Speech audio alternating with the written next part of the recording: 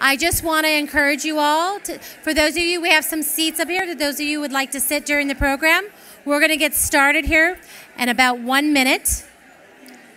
But I just want to welcome you all for coming this evening, and thank you. Thank you for supporting the Firefly Fund. Again, we have some seats up front. We encourage you to come up front and sit down.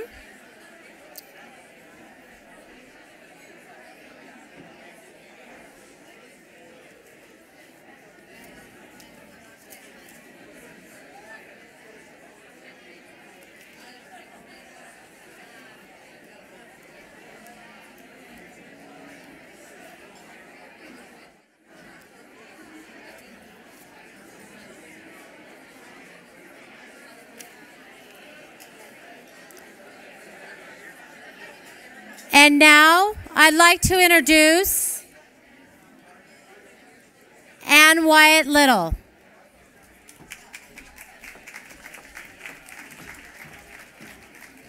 Hi, good evening. How is everybody doing tonight? I want to welcome you all to the Firefly Fund's inaugural event, all of our guests here in Austin and those who have traveled to be here with us. I'm Ann Wyatt Little, an anchor over at Fox 7 for Good Day Austin, and I'll be your MC tonight. I had the privilege of meeting Pam and Chris Andrews back in the fall of 2016. I met them at a fundraiser for Belle and Abby and was immediately touched by their story, which they let me share with Austin, and I've kept in close touch with the Andrews family since our first meeting and just continue to be amazed and inspired by their strength. I am thrilled to be here to help celebrate this historic night, celebrating the launch of the Firefly Fund. I want to welcome Mayor Steve Adler to the stage. Mayor Adler has been serving Austin since 2015 and has shown incredible dedication to making Austin a safer city for us all. In 2016, he was recognized for his innovative ideas and leadership by being elected to the United States Conference of Mayors Advisory Board. Everybody give Mayor Adler a warm welcome.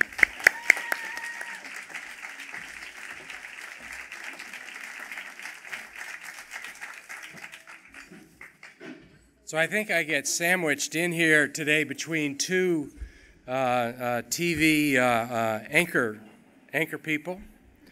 First with Ann, who used to cover me at City Hall, and then she got kicked upstairs.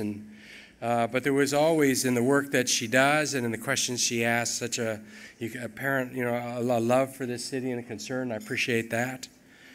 And with Mr. Rather, I go back real far. Actually, my father was a film editor for CBS in Washington, D.C., and I grew up on the Washington, D.C. CBS newsroom floor. I used to watch when Walter Cronkite would come down and tape live. And in fact, when my iguanas got too big and started becoming threatening, my mother thought, we gave them to Mr. Rather and his son, I think.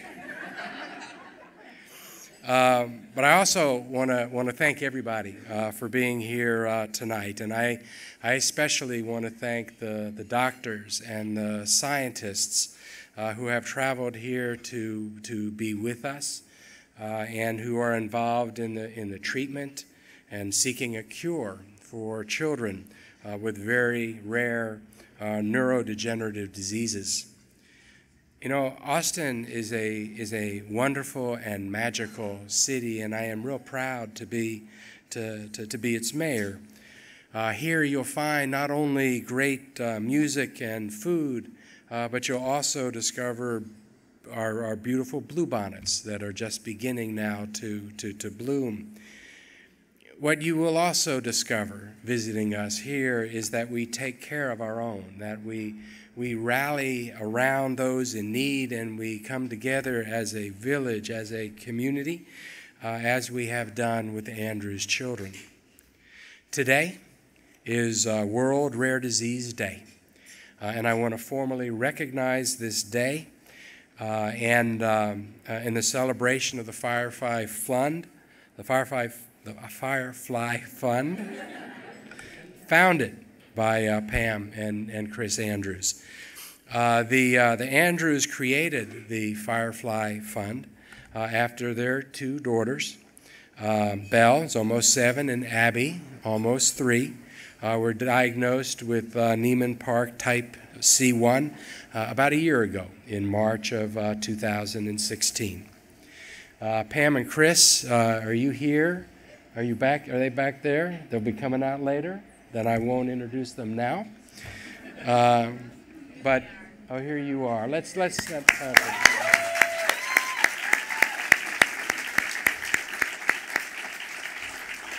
You guys have done such a wonderful job in creating this this fund to help those like yourselves with children who are facing these kinds of challenges. Please know how much your community is indebted and appreciative for the action that you have taken. So thank you very much.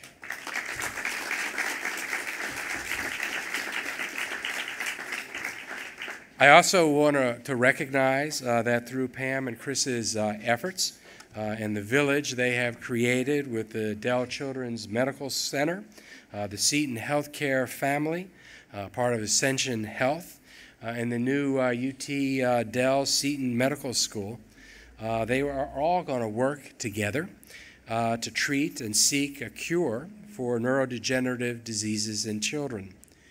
I also want to recognize the efforts of the Firefly Board, and I think that some of them are here with us tonight. Is Marianne Dwight here? Would you stand up or raise your hand so people can see you in the way in the back? Thank you. And also Jack Gullahorn. Is Jack here? I guess everybody's in the back. Mary Ben Ramsey.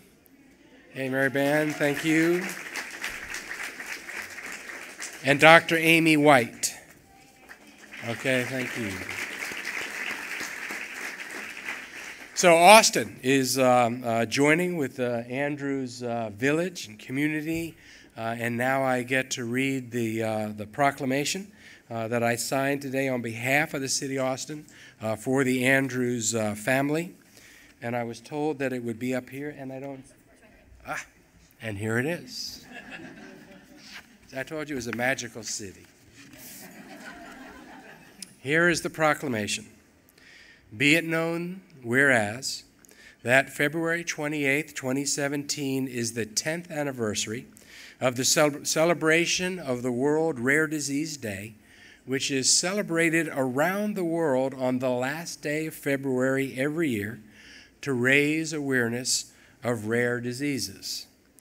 Austin is proud to join in this celebration and to recognize the efforts and contributions of Pam and Chris Andrews and their daughters Belle and Abby in raising Austin's awareness of rare diseases. And whereas the Andrews are joined in their fight by Dell Children's Medical Center, Seton Healthcare family, part of Ascension Health, UT Dell Seton Medical School, they're going to work hand in hand with the foundation to tackle these neurodegenerative diseases in children with the ultimate goal of finding a cure for these diseases, for NPC1 and other rare diseases. And whereas Austin comes together to recognize the efforts of the Andrews family and the Austin medical community in this gigantic task, joined by doctors and scientists and friends from across the country. Now, therefore, I, Steve Adler, Mayor of the City of Austin, Texas, do hereby proclaim the last day of every February, today and hereafter, in Austin, Texas, as World Rare Disease Day.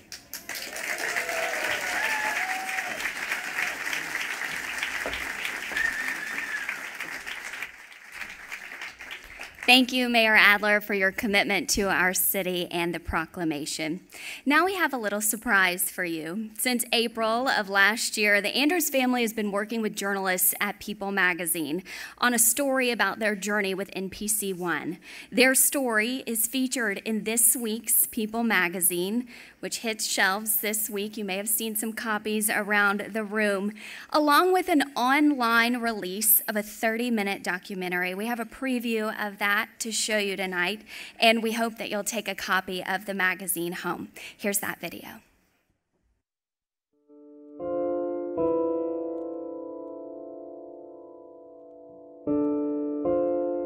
When you see these parents and this family taking on this incredible emotional challenge, it's actually a story of hope and inspiration. And the minute we saw their determination and their dedication, we knew this was a story we had to share. Hi, baby. In March of 2016, Pam and Chris Andrews received heartbreaking news. Their 6-year-old daughter, Belle, was diagnosed with a fatal genetic disease called Niemann-Pick Type C1. It's never easy to give news of a disease diagnosis that's going to change a family, sometimes just totally turn them upside down. You like that one too? He said most children live to be between the ages of 12 and 20. He said typically most children died within 10 years after diagnosis. Not only were we going to lose her, we were going to lose her in the most brutal and awful way possible. It's an extremely rare disorder. This is a disorder that occurs in well less than 1 in 100,000 births. So it's pretty unlikely. Chris and I had both inherited an autosomal recessive gene, and Belle had inherited both autosomal recessive genes from both of us.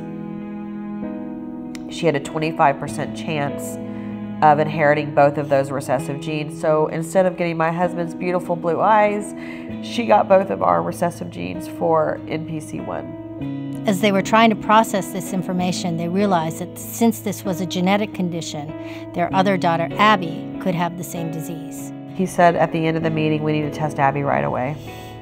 She wasn't showing any symptoms. At that time, she didn't have a swollen spleen. We were holding out hope, and really the doctor was holding out hope. He was like, she only has 25% chance of also having it.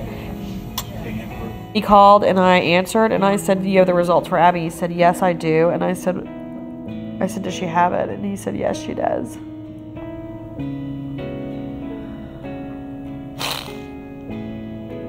There was something out there was somebody out there working on this. And that gave me a lot of hope. There's a promising new treatment that is currently in trials, and it does have a fairly dramatic effect in terms of prolonging life and reversing symptoms in animal models. We're now studying it in people over there. We have 2 patients who've been in treatment for almost 3 years and 1 who's been in treatment for about 2.5 years, and those 3 patients have not shown any progression in their disease for that period of time. Chris and I made the decision, let's get the medicine in the girls right away. You're looking pretty good, I think. We are very happy. Yay, okay. All right, that's good. What I can tell you with Abby, ever since she's started on VTS 270, she's taken off like a rocket. Yeah, exactly. Okay. Yeah, sometimes you just have to wait. She is talking a lot in 2 languages. She started school, she's running, she's climbing couches, she's jumping on the bed. It's amazing what Chris and Pam were able to do for their children in such a short amount of time. But they knew that finding an actual cure for this disease would take a much larger effort. VTS 270, as my husband says, is not a cure. Gene therapy is really what we need to do in order to cure this disease. We said we're going to create a foundation. We are going to fund research. We didn't know who, how, or when. We didn't know the details. The Andrews named their foundation the Firefly Fund, and they've already begun raising money.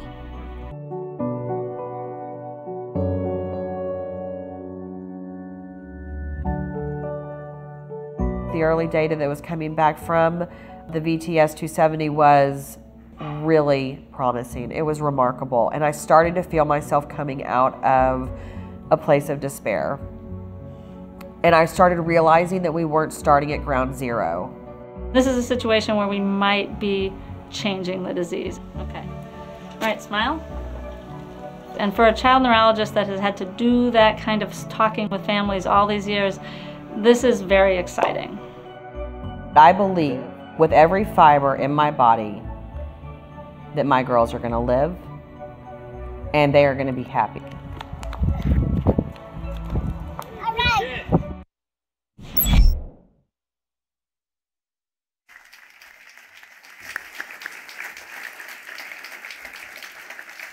That was pretty incredible and just a taste of the full version, which I watched earlier today, and I encourage each of you to go and do. Now I'm honored and humbled to introduce world-renowned journalist Dan Rather. Dan began his career in journalism in 1950 with the Associated Press. He worked his way up the ladder, covering notable events like President Kennedy's assassination and the Watergate scandal, eventually becoming the anchor of CBS Evening News for 24 years. Dan and his wife Jean are fellow Austinites, and the Andrews family is grateful to count Dan and Jean among their many supporters. Please welcome Dan Rather to the stage.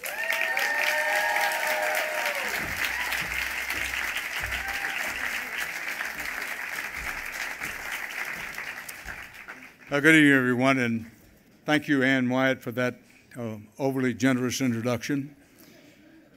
I'm honored and privileged to be here tonight and to celebrate the inauguration of the Firefly Fund.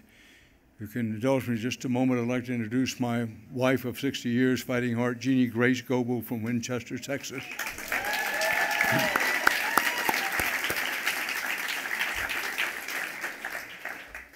As I think most, if not all of you know, this inaugural is about an Austin family that learned almost a year ago that their two children had a debilitating disease.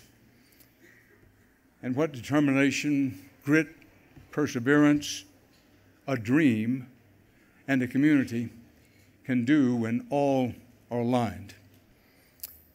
When my wife Jean and I learned about Pam and Chris Andrews' girls from our friend and their grandmother, Barry Crowley, we of course wanted to help. I've always been drawn to stories of overwhelming adversity and finding hope in the face of such adversity. I know from my own life experiences that when adversity strikes, one doesn't run, but faces life head on. And I believe it's because of the village, our beloved Austin, coming together to assist and support our neighbors, the Andrews, that there is now hope for the Andrews and others similarly situated. Today, the Andrews and all of us here tonight do have hope for patients and the families of patients with NPC1. There's no one more fearless or determined than parents on a mission to save their children. Within a month of the diagnosis of the two daughters, Pam and Chris had their daughters enrolled in a clinical trial for a drug that shows the progression of this insidious disease. This trial was conducted at the Rush Medical Center in Chicago. This trial was overseen by the National Institutes of Health, where the Andrews also went in Bethesda, Maryland, for observation. For 10 months, this family, the Andrews, went to Chicago every other week for treatments. Through their efforts and perseverance, the Austin medical community stepped in. Now Dell Children's Medical Center and the Seton Healthcare family of Health, working with the National Institutes of Health and a team of dedicated Austin doctors. A clinical trial site has been established in Austin, helping not only the Andrews daughters, but other families who live in Texas and the surrounding region. This change alone has given the Andrews a great deal of hope. The Andrews no longer have to take their two young girls to Chicago every 2 weeks because Austin has responded. They now go to Dell Children's Medical Center just up the road. As we say, they are now going local. And Seton Family of Hospitals and Dell Children's Medical Center are partners with the Firefly Fund in fighting NPC1. Austin responding to its own, neighbors helping neighbors. Now, as if moving the clinical trial site to Austin were not sufficient, the Andrews also forged ahead and engaged the UT Dell Medical School in their fight, and now UT Dell Medical School is a partner with the Andrews and the Firefly Fund in medical research and finding a cure for rare neurodegenerative diseases in children. Again, Austin responds to help its own. Now, speaking of the Firefly Fund, it's no surprise to anyone here that the Andrews were not content merely to get the local medical help for their daughters. Determined to spark interest and lead the way to a cure, the Firefly Fund, inspired by Belle and Abby's diagnosis, has as its core mission seeking and finding a cure for Belle and Abby's disease. And that, of course, will help children who are affected by genetic neurodegenerative diseases everywhere. Again, this village, our town, and this community are stepping up. And it's true, I'm an optimist by nature and by experience. But given that, I'm very optimistic that through these efforts, a cure will be found. Finally, you bet.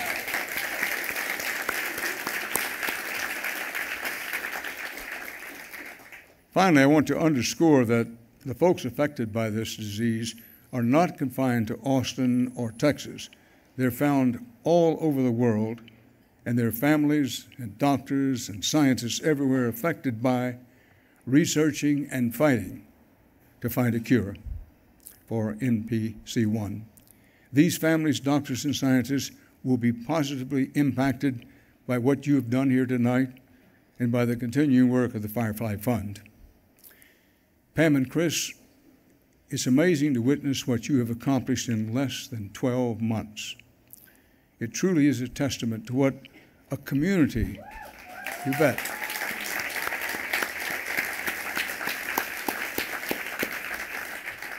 That what you've done is a testament to what a community can accomplish when everyone comes together in the spirit of a willingness of heart and neighbors helping neighbors. I'm looking forward to what I'm sure will be the tremendous effect of the Firefly Fund that it will have for children suffering from genetic neurodegenerative diseases everywhere. Thank you for your efforts and for having me this evening. Out of adversity can rise great efforts, and tonight, instead of despair and hopelessness, our village is filled with optimism and hope for the future. Thank you very much. Thank you.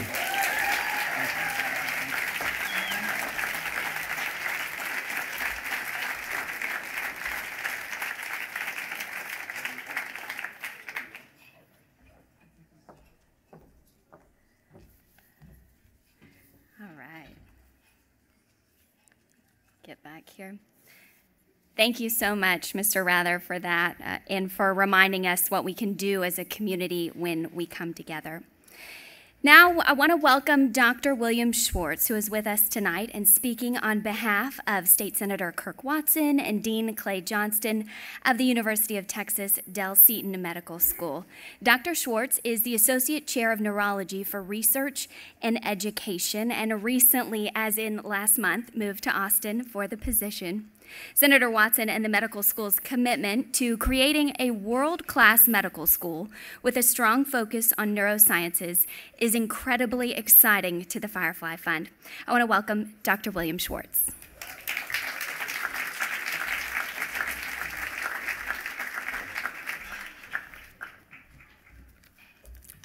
Thanks very much, Ann. I can't see everybody by the light, but I know you're there. So I'm delighted to say just a few words on behalf of the Dell Medical School and also on the behalf of our Dean, Dr. Clay Johnston, as Ann mentioned, and our Chair of the Department of Neurology, David Petafar, both of whom are out of town today and very sorry to be missing this event, I assure you. So as Ann mentioned, I'm the Associate Chair for Research and Education in the Department of Neurology at Dell. I arrived 1 month ago, and that's by way of a number of institutions on the West and East Coasts.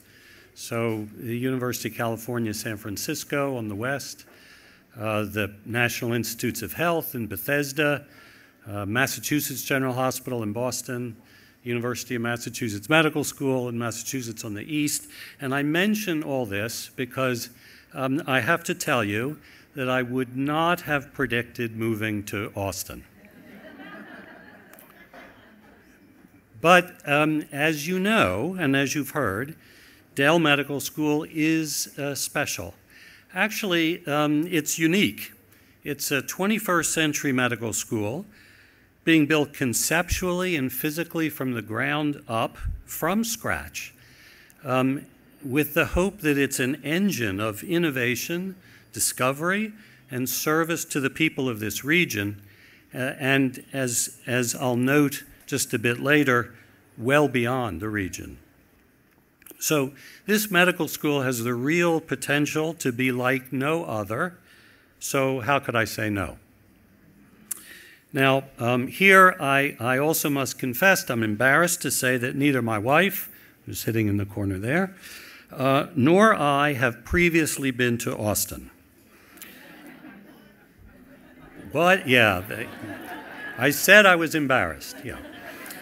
We knew it was supposed to be weird, so we were ready for the unexpected. So far, there are 2 surprises, but I'm sure there will be more. First, we've discovered back-in angled parking.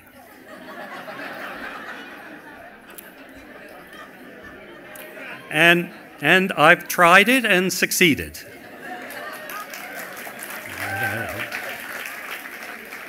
Once, you know. Second, and much more important, are the people of Austin and Travis County. You know, I've not seen individuals so engaged, energetic, informed, passionate, and inspirational. So wait a minute, we are amazing, right? And Pam and Chris and the Firefly Fund are, of course, exemplary. This is community, yes, as Dan mentioned, but it's also what we call citizen science.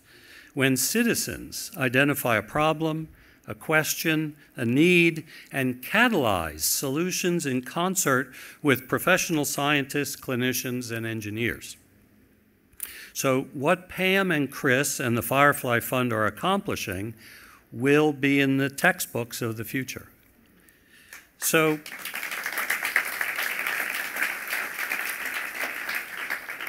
I am most eager to see the Firefly Fund and Dell Medical School working synergistically, as Pam has said, hand in hand, to shine a light on NPC1.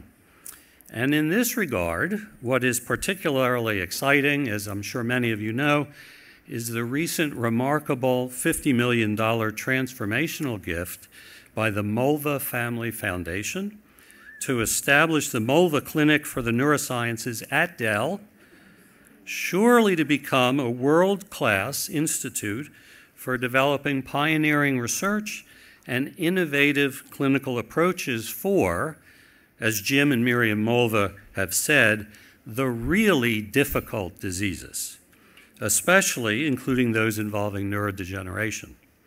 So, I mean, this is truly an extraordinary opportunity in Austin, really, no place else, to be able to work together to discover and implement new ways to help Belle and Abby and other kids like them. So, I say to Pam, Chris, Barry, thank you for being such spectacular citizen scientists. And, you know, it's great to be in Austin. Thank you.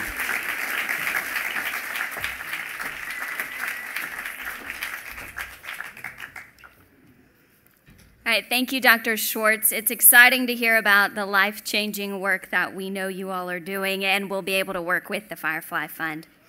Next, we have a very special speaker who understands better than anyone what the Andrews family is going through. In 1994, Cindy Parseghian and her family learned that 3 of her 4 children had NPC1. After the diagnosis, Cindy worked tirelessly to found the Parseghian Medical Research Foundation in hopes of saving the lives of her children and hundreds of others around the world affected by NPC1. Unfortunately, Cindy's children did not win their battle with NPC1.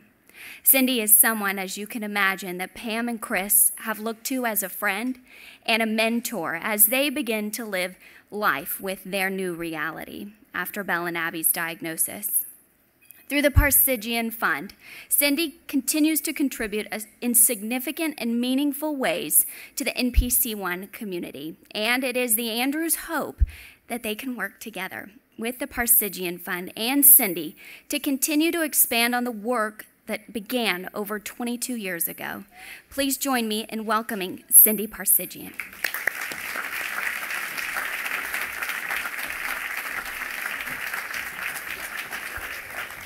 Good evening. You know, if somebody told me 25 years ago I was going to follow Dan Rather, I would have said, you're crazy.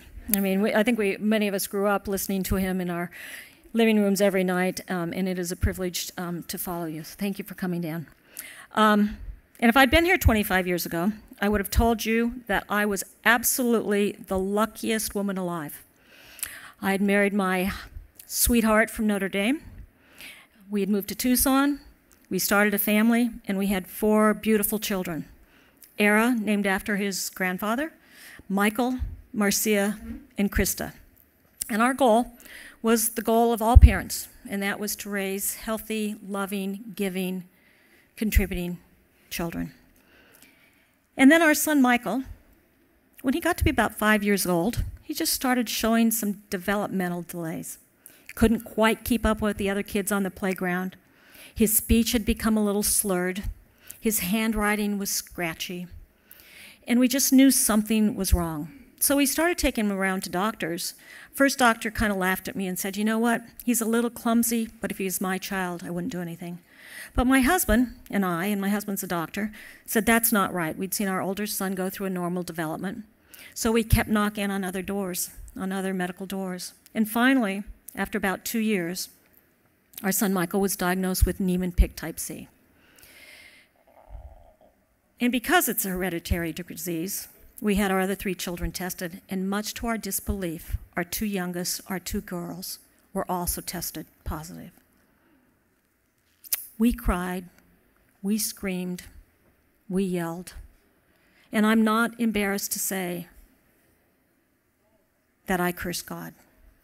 But after about 3 weeks, and I know that Pam and Chris went through the same thing, you sit back and you go, what am I going to do to impact my children? And at that time, there was virtually nothing going on with Niemann-Pick Type C. And you might say, well, what is Niemann-Pick Type C? And you saw a little bit in the video. Niemann-Pick Type C disease is a cholesterol and other lipid storage disease where children cannot process cholesterol correctly, and it gets trapped in every cell in their body. And you start seeing the neurological degeneration when the cholesterol builds up in the neurons. And that's where the real problems start developing. Children lose their ability to walk, to talk. Seizures are common, and most children do not make it to adulthood. At the time our children were diagnosed, there was very little known about the disease. And that's when we started talking about setting up a research fund, because we knew that was the only chance we had to impact our children's life.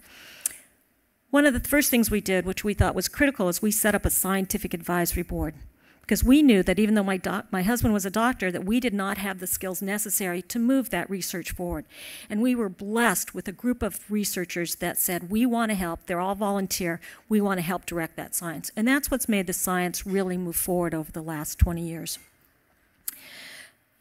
A lot of people will say, you know, and then after we did that, we asked my father-in-law if he would help us, and he jumped in with both feet. And thank God that Era has such a wonderful reputation. He is known as an honorable man and somebody that you could trust. And he gave us that national exposure that was so critical to getting the foundation underway. People will say, well, why should we study rare diseases? And I'm going to give you a couple examples.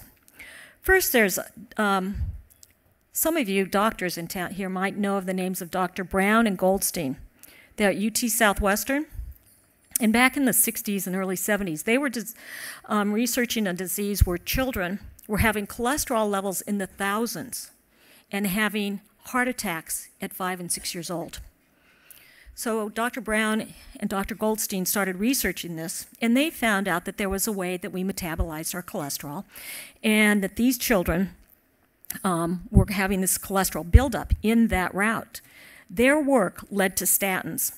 And I don't know about you, but I'm on a statin, and I think it's one of the most prescribed drugs in the United States. Their work on a rare disease led to statin and earned them a Nobel Prize. Since we came along and isolated our gene that's responsible for Niemann-Pick, they have now turned their lab into focusing on Niemann-Pick research. I'll give you another example. Isn't that amazing? I'll give you another example. You know, Ebola has been in the press for the last couple of years because it's been so devastating around the world. The Ebola virus relies on a functioning NPC gene, or the virus cannot get into cells. So a mouse that doesn't have a well-functioning NPC gene is immune to Ebola. It is thought that carriers and children with Niemann-Pick cannot get Ebola because the virus cannot get into the cells. So there's a tremendous amount of research going on now because of Ebola and its connection to NPC. We've had great success in the last 23 years. We've raised over $45 million. We have the very first conference we had 22 years ago. We had 2 researchers show up for it. And we sat around and go, okay, where do we go from here? This last year, where I first met Chris and Pam, we had over 100 researchers. And the enthusiasm and the dedication of these researchers is just phenomenal and really gives you a sense of hope that a difference is going to be made in this disease. There are basically 5 drugs right now with it in trials. One that has been approved in 30 countries and shows to reduce and slow down the disease process in some children. The drug that was discussed in the video, it was our funded researchers that first identified and developed that drug. We passed it on to the NIH, and the NIH now passed it on to VITESS, who's now in a phase 2-3 trial and is showing great promise in slowing down the disease. And then we have several other drugs that are actually in the pipeline, and we're looking at some combinational therapies at this time. But along with that great success we've had, we've also had tremendous sorrow. Michael, our cowboy, had a seizure early one morning in his bed and died at the age of 10. And then Krista, our youngest of the 3, who loved the color purple, the color of hope, died of pneumonia when she was 10 and a half. And then Marcia, our wheelchair-bound ballerina who just loved to dance, succumbed to pneumonia at 16 and a half. Mother Teresa once said that you will be judged not by what you do here on earth, but on the amount of love you leave behind. And Michael, Marcia, and Krista, they left a legacy of love. They had a smile for everyone. They gave us joy through their laughter. They gave us strength through their hugs. And they gave us courage through their acceptance. And they showed us how precious life is. Cahill Gibran once said that when either joy or sorrow becomes great, the world becomes small. And I have to tell you, that has been what has happened to our family. We have been wrapped in love and in support since the moment our children were diagnosed. And I'm sure that there are other parents whose children are terminally ill will tell you the exact same thing. And I know that Chris and Pam are feeling that love from you here tonight, that you've come to help, that you're making the world small for them. You know, and there are several other NPC family members here tonight. I know I saw Jonathan Jacoby, and I saw Jean Quant, and I'm sorry if I didn't see everyone in the audience, but thank you for coming. I really do appreciate it, and I know the family does too. I have a real belief that with Pam and Chris and the entire Andrews family, that joining together, we're going to make this disease go away. We're going to make leaps and bounds in the research, and it's going to continue the momentum, and it's going to get us across that goal line. You know, there's some researchers here, too. I know that Liz Kravitz is here, and let's see, who else? Ben's over there. I think I saw Dan Orey. I know I saw Dan Orey and Charles Veet, and Kristen Davis is someplace, and I don't know if I missed anybody else, but those are the rock stars. They're the ones who are doing it.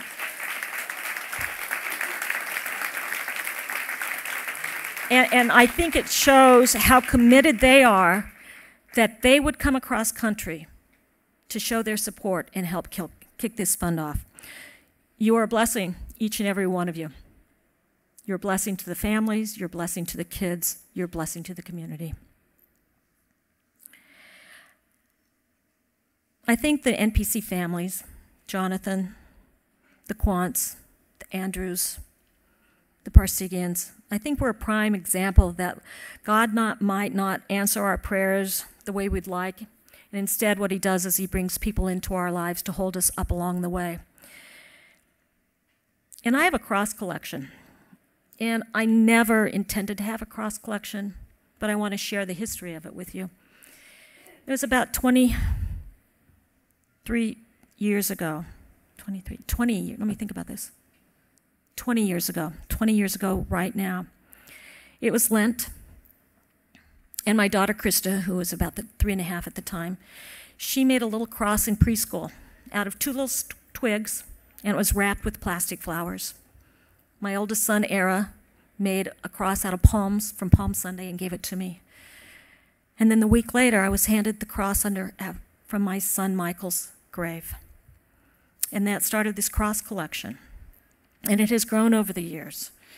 And I've been giving crosses from family, from friends, from researchers. I know one researcher knew that I had a collection, and he pulled one out of his pocket that he had been holding in his pocket for years. There was an NPC child that made me one. And I keep this cross collection as a reminder that we all have crosses to bear. And they're all different. And it's amazing to me that you can take a form as simple as a cross and artistically render it so differently. So it's a reminder we all have our crosses. But it's also a reminder that the only way we get through life is by helping each other carry our crosses. We are absolutely in this life together. My prayers have morphed over the years. When the kids were first diagnosed, my prayer was, cure my children. And then it was, don't let my children suffer. From there, transformed to love my children. And then to bring my family peace. Now to the last prayer, I have added the following, which a dear, dear friend taught me. And is, Lord, lead me today to those I need and to the ones who need me, and let something I do have everlasting significance. And that's what has been demonstrated to me over and over again. God has brought people into my life to help me along the way. And he will give me the opportunity to help others if I just take the moment to look. And if I have the chance, I can add something to his great creation. You here tonight have shown that you want to make a difference. And so, lead us today to those we need and to the ones who need us. And let something we do together have eternal significance. Thank you.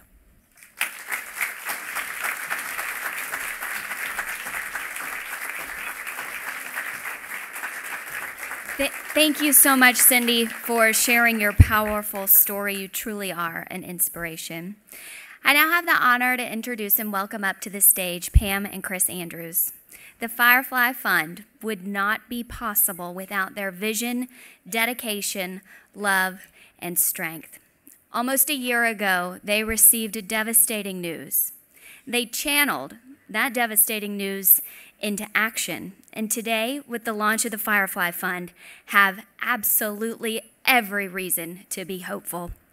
It's easy to say that they have been an inspiration to all of us. So give Pam and Chris Andrews a warm welcome.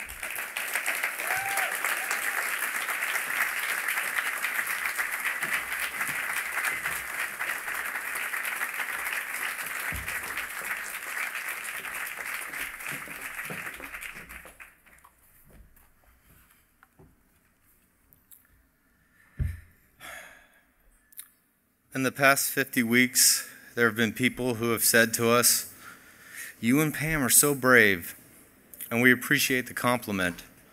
But to be honest, it's easy to be brave. Why? Because we can cure this disease. We believe we can cure this disease because we've been standing on the shoulders of giants. People like Cindy and Michael Parseghian started fighting against this disease when there was literally no hope.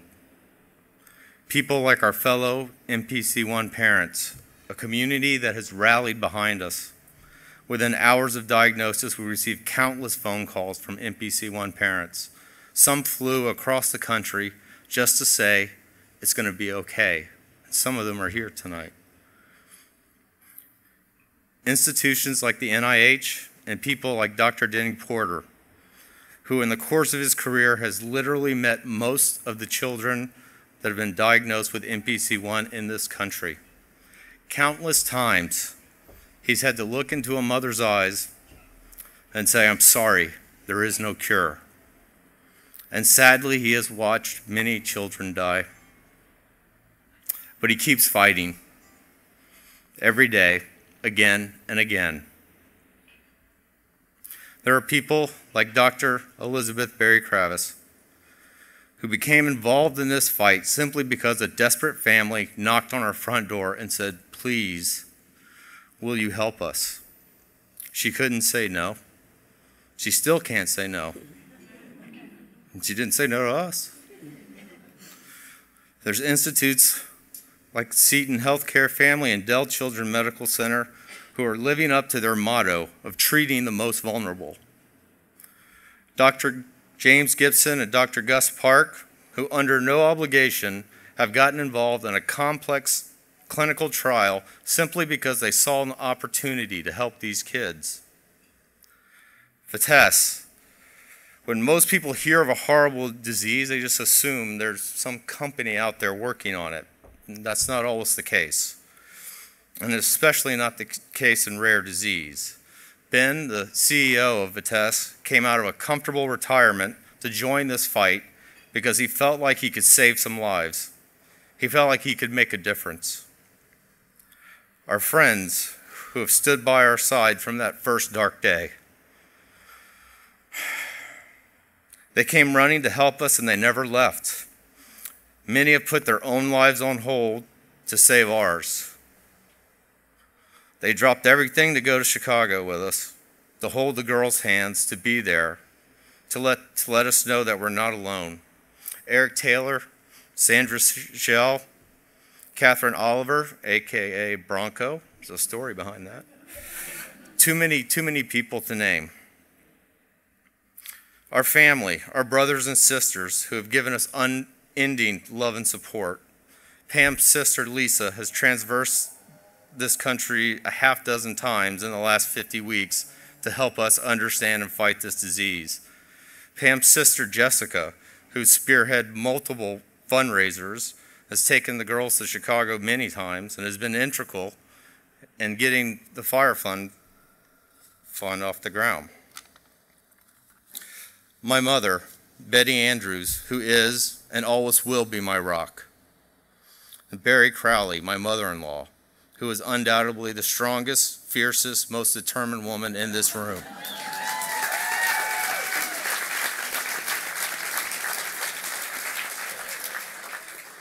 There are too many people to mention and not enough time, but they are all heroes, all of them, all of you. So why are we so brave? It's easy when you're surrounded by heroes. We can cure this disease. We will cure this disease. This is what we believe. This is what we all believe. This is what Firefly believes, and this is what it stands for. This is our tribe. This is our village. We can't do it alone. We need each of you, each and every one of you. We need your friends, their friends, and their friends. But to be clear, this is not a plea for sympathy. This is a call for action. The cure for this disease is in when arms reach. These children, not just our Belle and Abby, but children all over the world, are counting on us and counting on you. We must cure this disease. There's no other acceptable outcome. It is our honor, it is our pleasure, our privilege to invite you to join our village, this tribe of believers. Thank you.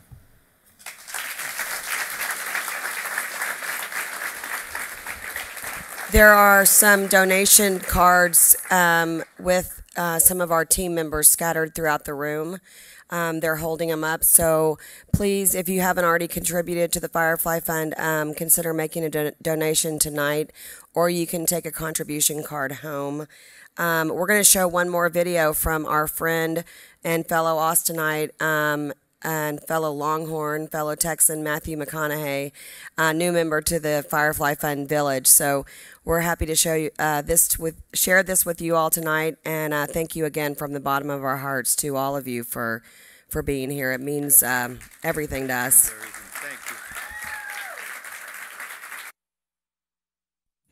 Hey everybody, thank you for being here tonight to celebrate the launch of the Firefly Fund. This fund is going to support the research and the education necessary to accelerate a cure for a rare progressive disease called NPC1. While I'm proud to be here as a Texan, while I'm proud to be an Austinite and as well be a Longhorn, myself, like many of you, are most proud to be a parent. I know firsthand the lengths parents will go to help their children, especially when they're sick.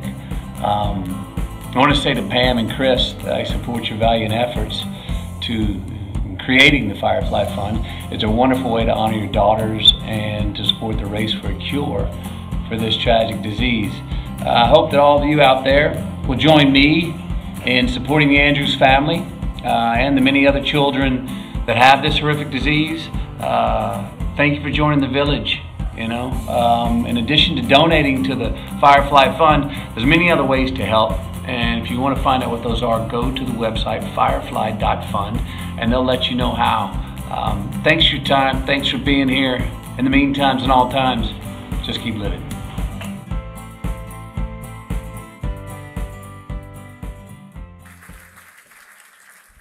Thank you again to everyone for being here tonight. That concludes our program, so fill your glasses. Be sure to find that donation card, and in just a few minutes, we've got some live music for you. Thank you again for being here.